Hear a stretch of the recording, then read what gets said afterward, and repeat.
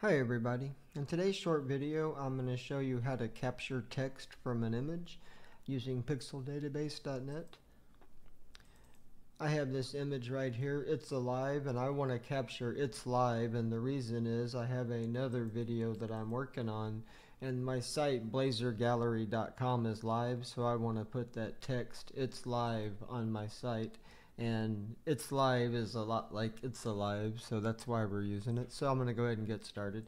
What I want to do is just turn my color picker on and look at the blue, and you can look at the blue, it's quite a bit higher than most of the rest of the image. So I'm just going to say hide, and on the next line blue less than, we'll go with like 225.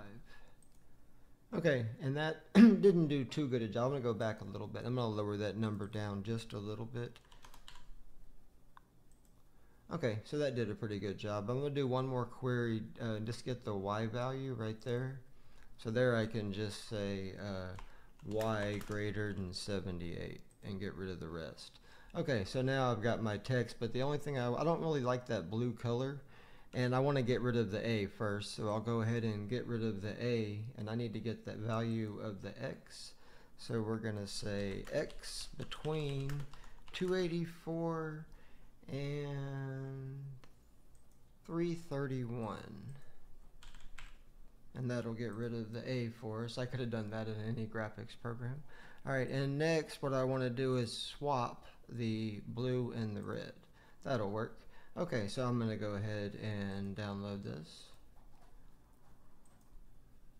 and I'll just call this it's live text.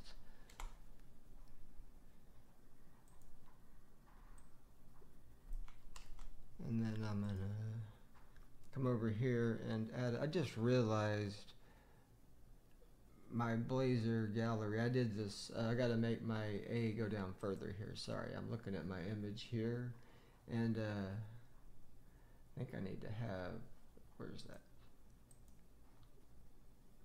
I need to add this as black further. Oops, solid color.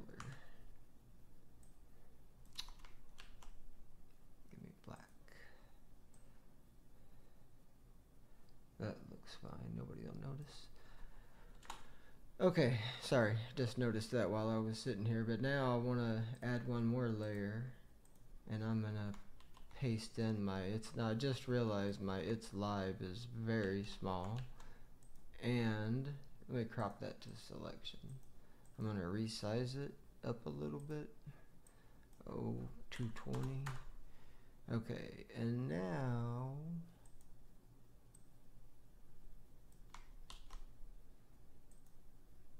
on this layer, and now what I need is something that says the domain URL, so I will just write that out. Oh, that'll probably work, maybe. Probably, maybe. That's my confidence level. But and of course that doesn't fit. I'm gonna have to move this. Actually, it does fit. Or change the font. I could also move the live a little closer to the it's.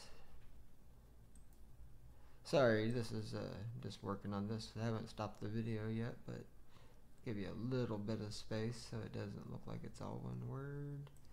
Go up, that's fine.